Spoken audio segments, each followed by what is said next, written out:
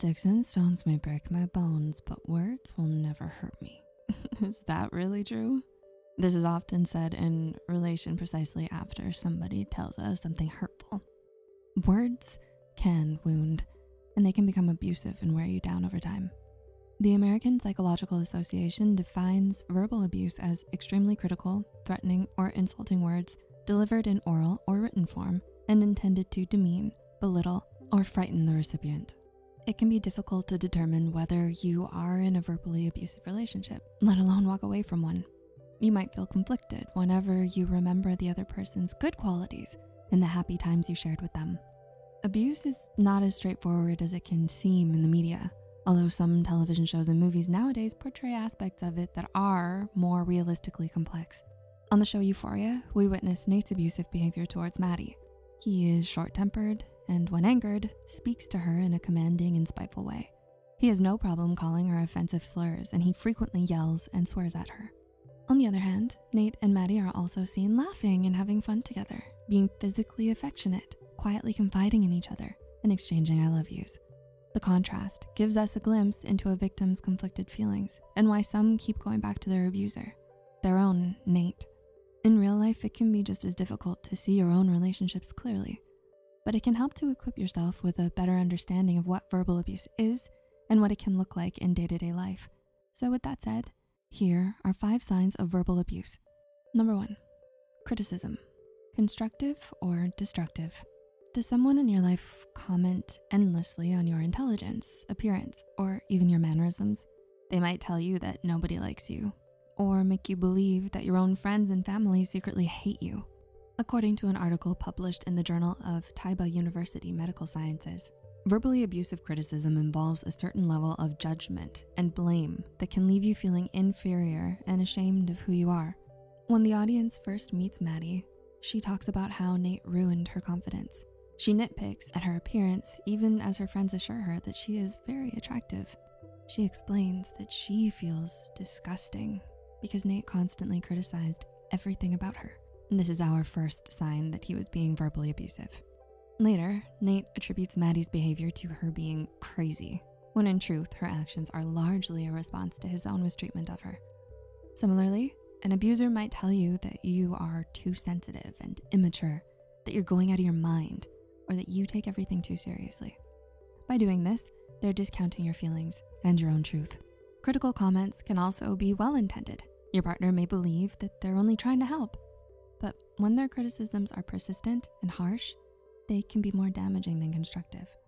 2, hurtful names. Does your parent or partner call you names? Not harmless nicknames or pet names, but names that are really just insults. These might be outright accusations like calling you stupid or spoiled. These may also come in the form of derogatory slurs, as was the case with Nate and Maddie on Euphoria. You may have also experienced more subtle but equally hurtful name calling. For instance, an abuser might mockingly call you a victim or a martyr. Psychology and philosophy expert Dr. Barrett Brogard wrote that the key difference between harmless and harmful name calling lies in the effect it has on you and your self-esteem. Are these names playful, or do they leave you feeling wounded, vulnerable, worthless? If it's more of the latter, you may be experiencing verbal abuse. Number 3, yelling and swearing. Does someone in your life scream or curse at you on a regular basis? Do they often yell at you to shut up? Everyone loses their temper sometimes, but it's important to assess whether this has become a common occurrence in your relationship. On Euphoria, raised voices seem to be the norm for communication between Nate and Maddie, rather than the exception. Your partner may have told you that you deserved it, that they have experienced much worse, or that this behavior is common and acceptable. Dr. Brogard wrote that nobody deserves to be yelled at, and she emphasizes that any form of yelling and swearing is verbally abusive, especially if it's done out of context. Number 4, laughing with you or at you. It was just a joke, don't take everything so seriously. Is this something you hear often? You may have heard this after you reacted to a cruel joke that an abuser said to you. They may have ridiculed you, either in private or in public, which can be even more painful. According to Patricia Evans, communication specialist and leading expert on verbal abuse, abusers may try to disguise insults as jokes, but this does not excuse the upsetting things they say. Typically, these jokes will be about your personal issues and insecurities. If you're hurting from their jokes instead of enjoying them, then they've crossed the boundary between playful banter and actual verbal abuse. Number 5, under control. According to Evans, a verbal abuser may order you around as if your decisions were theirs to control. Your partner might tell you how to spend your money and time, or attempt to dictate what you should or shouldn't eat or wear. Aside from this, a verbal abuser might exhibit control by way of threats. They might threaten to leave you or take people away from you, and may even go as far as to threaten to harm you or your loved ones. Communications specialist Patricia Evans clarifies that threats don't have to be drastic. An abuser may have warned you on numerous occasions that other people will think, or in their words, find out, that you're foolish or selfish if you don't do as they say. As a result, victims may end up stuck, trapped in a paradox of feeling afraid of their abuser and yet still too afraid to leave them.